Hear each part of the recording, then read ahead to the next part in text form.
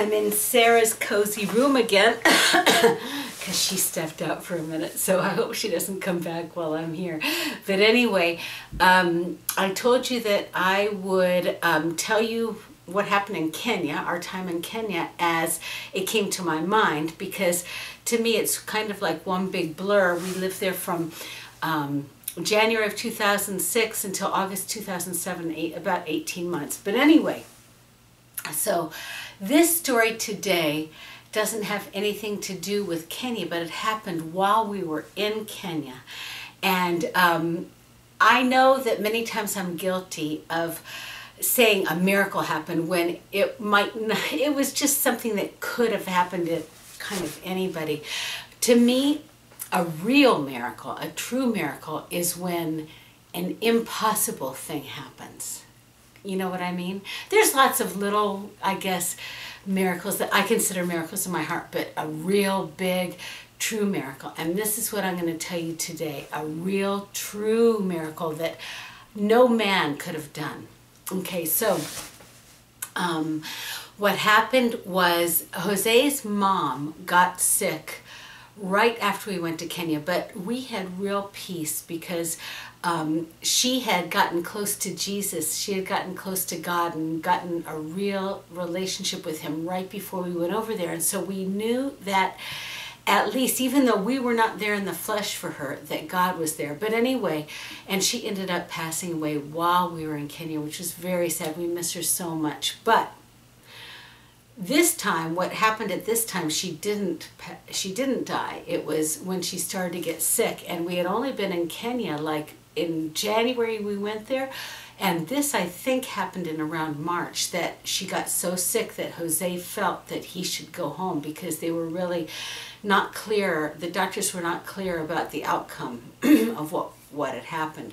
But anyway, what the outcome would be. But anyway, so he went over there. And while he was there, our good friends, I'm not going to mention names today because maybe this person who the story is about will in the future want to come on, but I didn't really talk to him about telling the story about him in advance, so I'm not going to mention any names. But what happened was that while Jose was there, our friend's oldest son had they had a newborn baby. This is the first grandchild of my friends, and it was the first baby of this young couple. And but what happened is that the father of this 2-week-old baby was severely into drugs and was suicidal. And he had not had a relationship with his dad. He had been kind of like not speaking to his dad really at all for about a year. Okay, and if I tell this story wrong, I want this person to come on and correct me. So I'm telling it the way I understood it. Okay, so I hope I don't make mistakes. Anyway, because I was in Kenya. The kids and I were in Kenya for the whole 18 months, but Jose did come back. Okay, so our friends, who were now the grandparents of this 2-week-old baby, asked us, and the mother agreed to it, asked us if we would go over, if Jose would go over to their house to dedicate the baby to God. So, just to say a prayer, we give this baby into your hands, God. Okay. Anyway, that's what it means, you know, just saying, here you go, God, please have mercy and bless this child. Okay, anyway, so he went over to the house, and the young man was, you know, just sitting on the couch, hardly with any life in him at all, you know, just really out of it. And so after Jose dedicated the baby, he turned to the young man and said, hey man, could I say a prayer for you? And the guy was like, whatever, you know, it was the last thing probably he wanted. So Jose asked him to stand up just so that, you know, he could really, you know, look him eye in the eye, I guess.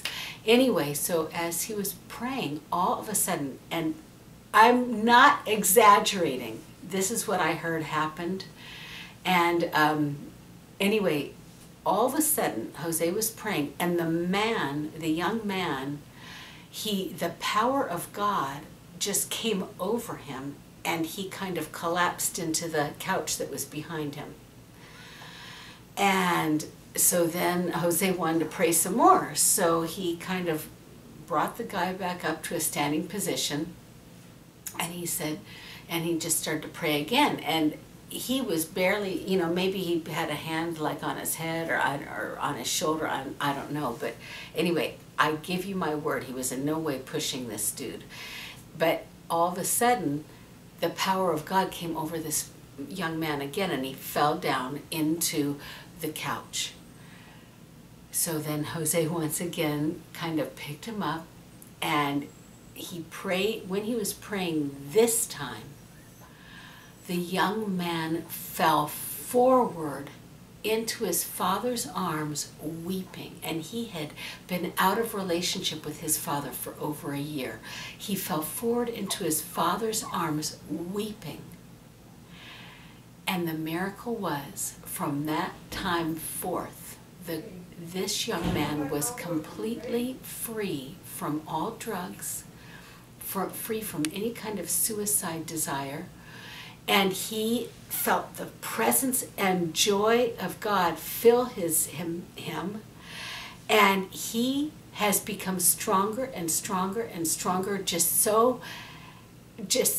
with a wonderful life until this day. He is just a responsible, wonderful man. And that is the absolute truth. And I consider that a real miracle. So that happened during our time in Kenya, so that's why I told it under the Kenya umbrella. Okay? Bye.